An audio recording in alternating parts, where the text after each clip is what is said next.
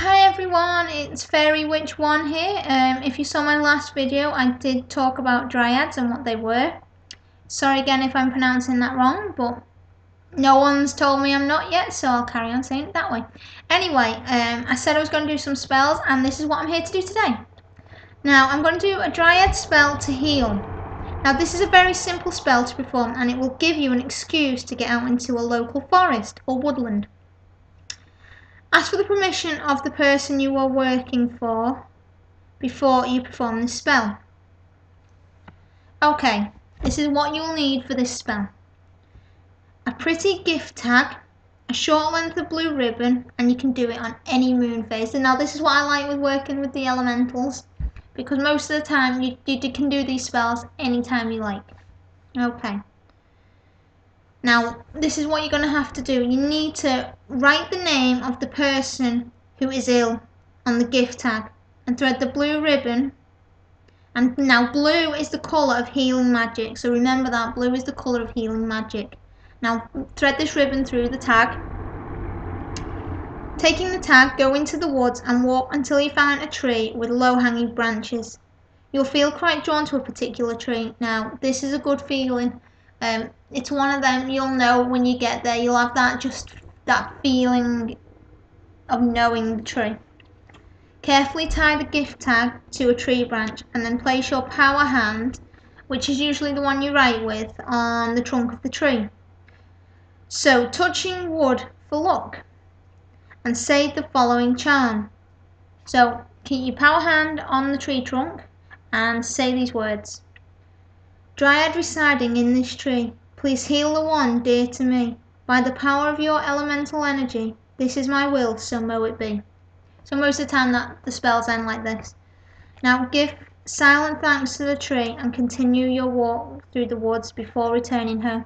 Now this is a good opportunity to just take in the energies of the forest, acknowledge the fairies, the elementals, the dryads. Just while you're out there, it's a good opportunity for you to acknowledge everything. Okay, so that was my dryad spell to heal. I'm going to do one more spell for you, and that is the dryad spell for growth, which is another very simple spell because you don't need anything for this. But this one does have a moon phase. Now this is for the moon phase of the waxing moon. Most of the other spells, they don't have a moon phase, but for this one it is best performed on a waxing moon. Now again, this will help you get out into the woods. Now I'm going to tell you what to do. Go to the wood and sit beneath your favourite tree, or sit beneath a tree in your garden if you prefer.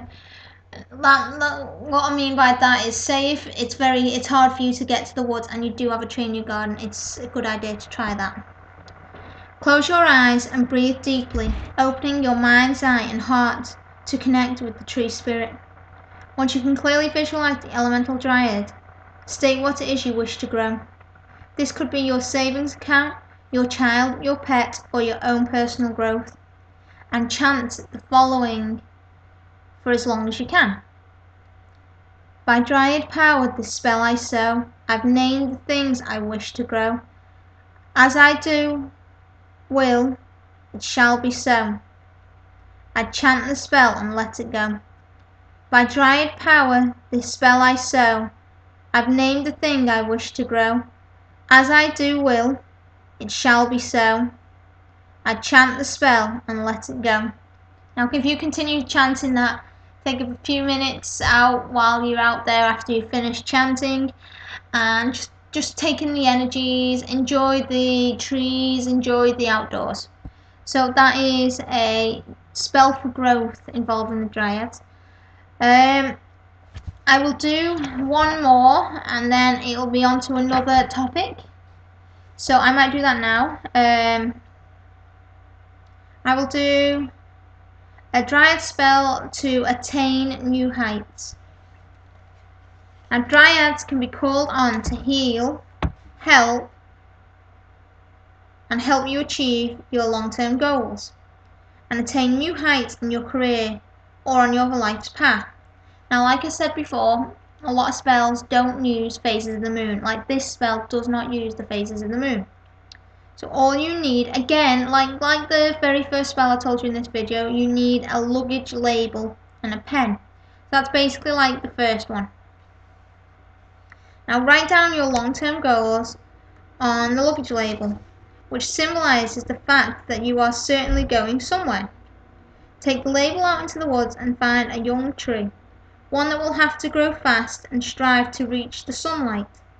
Tie the luggage label to the tree and say these words. So the difference is for this spell compared to the first spell where it says find a tree that you're attracted to and tie it to a long hanging branch. This one is different. This is asking you to find a young tree that needs to fight to grow.